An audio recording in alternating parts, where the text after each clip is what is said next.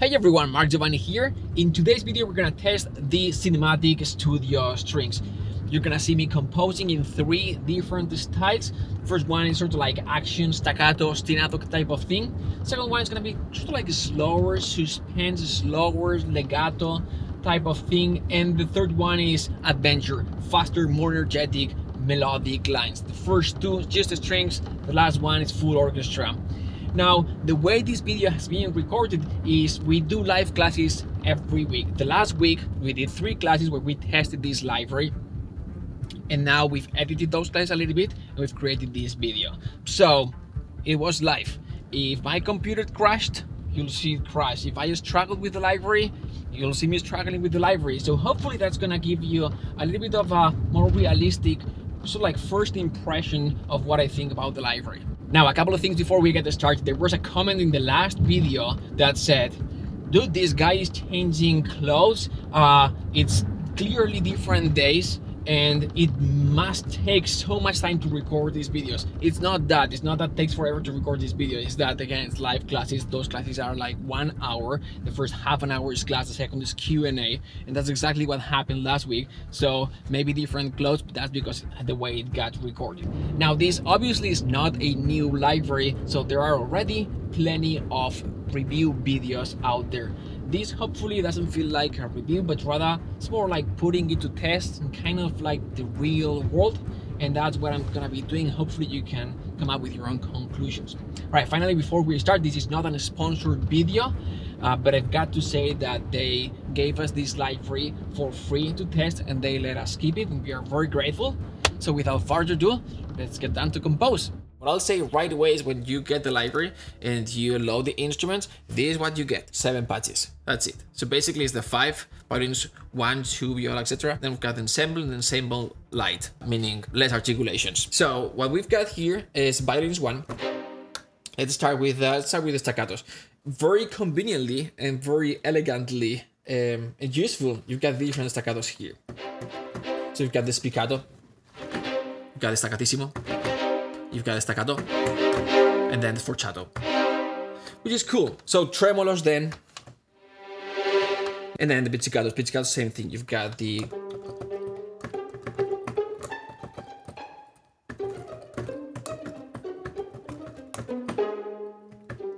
Bartok, and then con legno. All right, so let's just compose a little bit. Let's just have this as a sort of like a reference, like to like orchestral kind of big hit, to see how this library blends with this. Okay, 2, 3.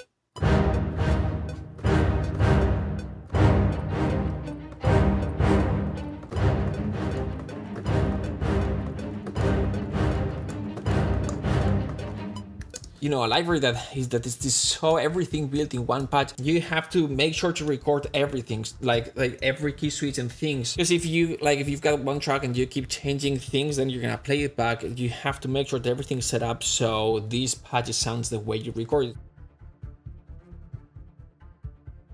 Gotta record these things, and I have to record this guy. And so it's all this information that's the beginning of the track. This sets the non-concertino, so regular. This sets the short notes. This sets the just expression, and this guy sets the spiccato. So all these things gonna make sure that you haven't recorded the beginning of the track when you have so many options.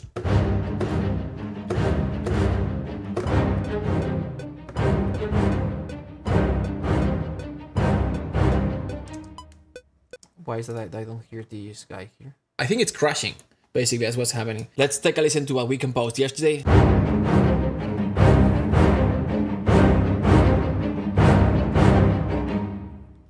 So I like it in a way. I'm listening this and I'm like, the big orchestral hit, I don't like it that much. These sound a little bit more realistic, or what we are used to hear kind of in the movies, straight out of the box. And this says a lot of the library. I did another quick 4 bars thing here. Trailer, very simple, just the strings type of thing.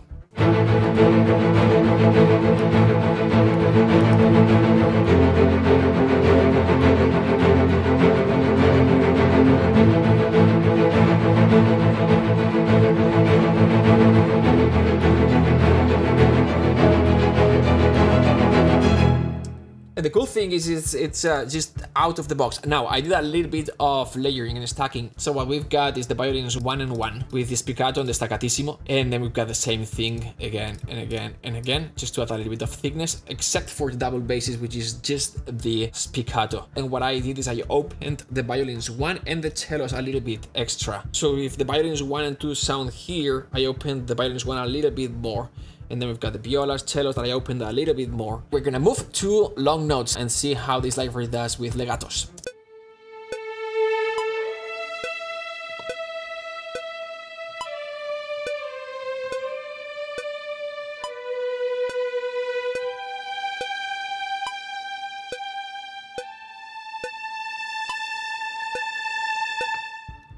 This thing here.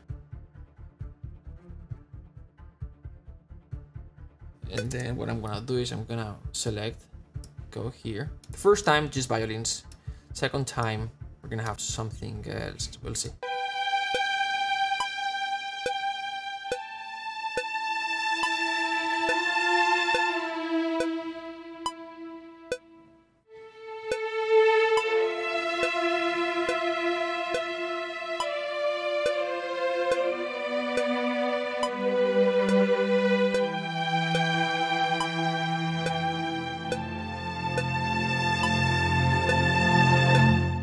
Maybe the violas could do this.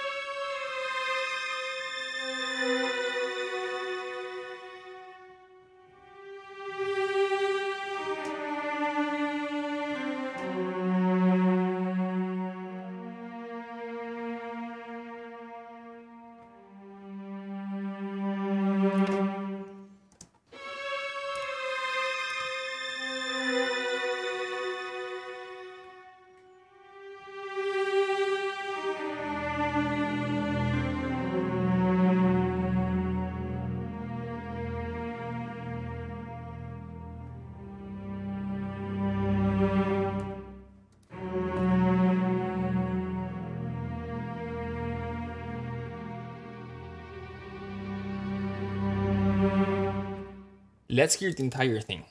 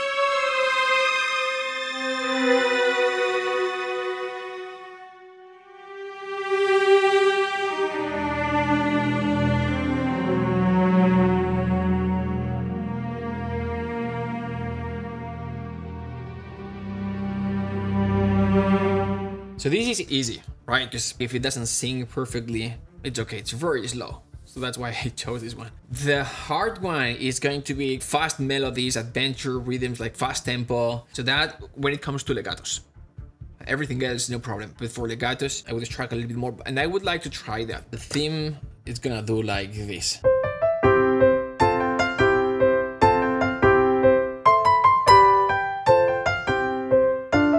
There are some libraries that if you are trying to play legato for a melody like this, it's a little bit of a mess.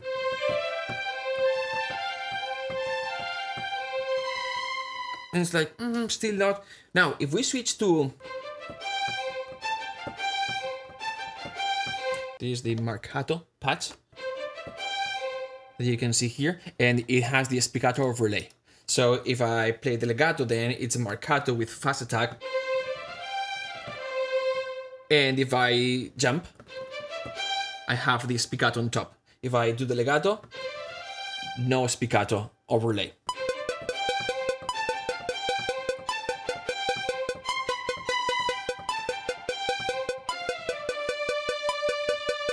And now I'm gonna record all the key switches and all this. Key switch, and then I'm gonna record dynamics.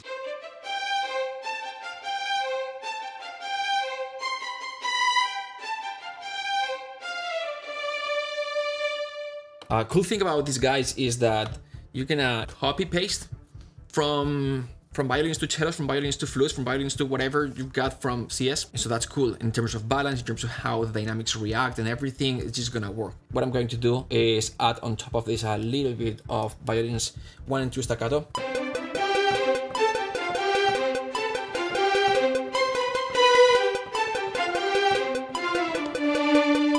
Now, next step is gonna be movement. So I'm gonna start with violas.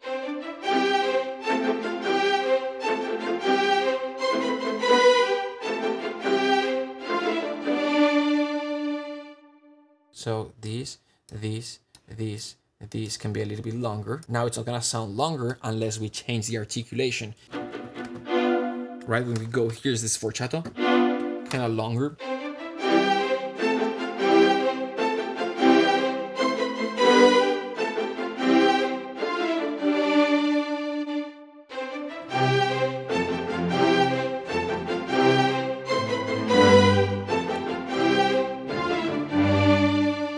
Maybe have the double basses towards the end.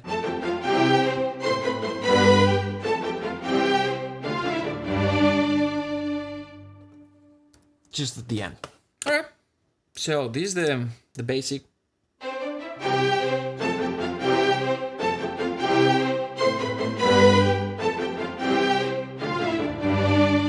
All right, cool. So this starting point, we've got the strings, but we want this to sound a little bit more adventurous. So we're gonna add little woods and brass, a little percussion here and there.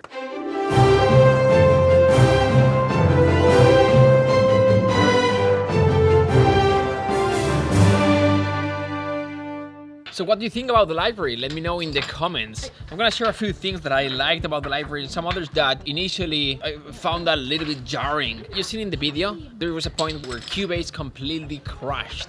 Now on CS's defense, what I would say is, I don't know if it's their fault. What I can say is that when I loaded those 6 patches in a blank new template, I didn't have any problem. That's one thing. Another thing that was at the beginning was a little bit confusing was the legato delay. The way they build the library is to preserve realism. What they decided is to keep like the beginning, the attack of each note from the very beginning, and there is a little bit of delay. And also for the legatos to perform naturally, they added that delay, which when you are playing, it's not that big of a deal, it's not that noticeable.